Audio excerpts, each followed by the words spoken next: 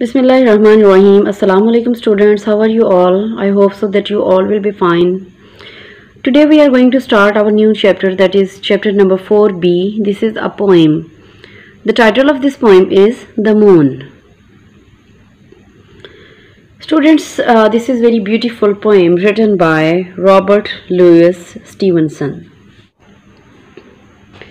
In this poem, actually, the poet is going to give a tribute to the moon, who is shining on all the things which are present over there. And it's a great blessing of Allah that moon gives its light on all the things like streets, like thieves on the garden wall, fields, harbor, birdies, all the things just enjoy the light of the moon at night when there is no sun. Now let's start the poem and its explanation. The moon has a face like the clock in the hall. She shines on thieves on the garden wall, on streets and fields and harbor quays, and birdies asleep in the forks of trees. Students, the poet is going to tell us that the moon of the face is just like round, like the clock in the hall. He is actually talking about the moon in the middle dates of the month, when the moon is its full bloom and look like round like a clock. She shines on thieves. Now we feel that the writer is going to describe the moon as that is something alive, that it's just like a human being. So the writer used the word she for the moon. She shines on thieves on the garden wall, on streets and fields and harbor quays. The poet tells us that moon gives its light to each and everything. It shines on thieves also who are on the garden wall or in the streets, and that moon shines on fields and shines on that place where is a platform to run along the edge of a port or a harbor where boats are loaded.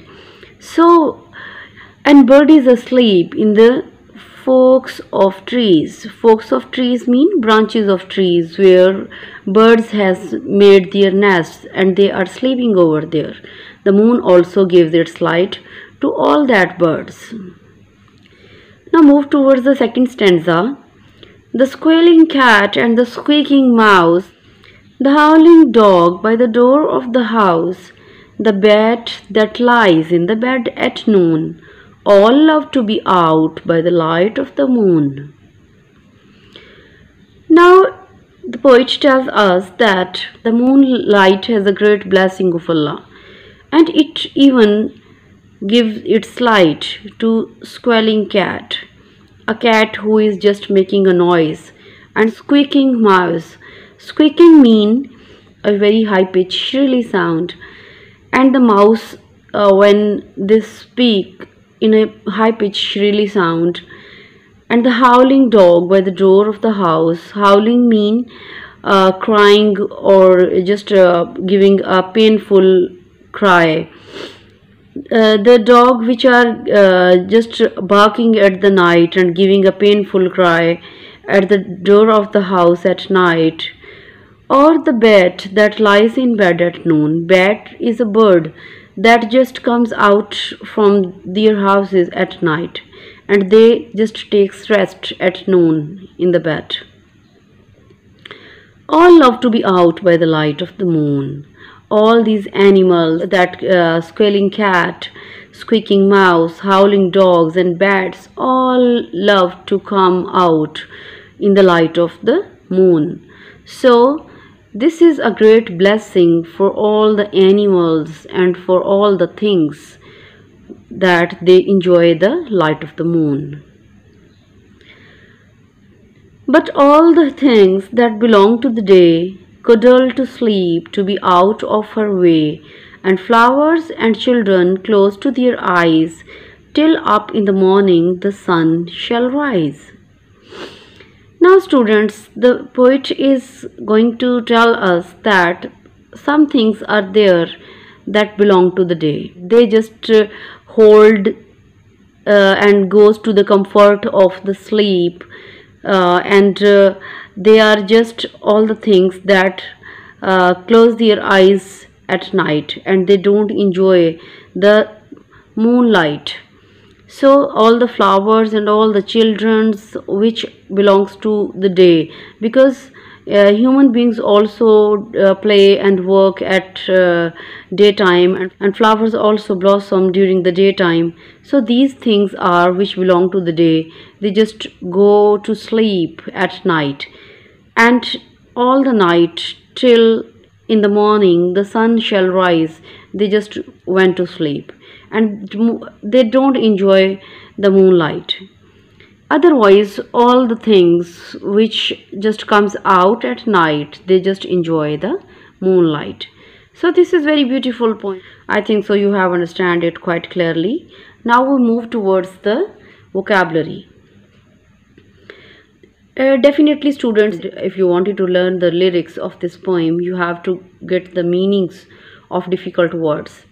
The first one difficult word is cuddle. Cuddle means to hold somebody or something close to comfort and warmth. That's mean you hug something. Quay, a platform that runs along the edge of a part or harbor. A platform that runs along the edge of a part of harbor where boats are loaded. So, quay mean harbor or a platform where boats are loaded. Squalling. Squalling mean making a noisy disturbance, or you can say that cry noisily.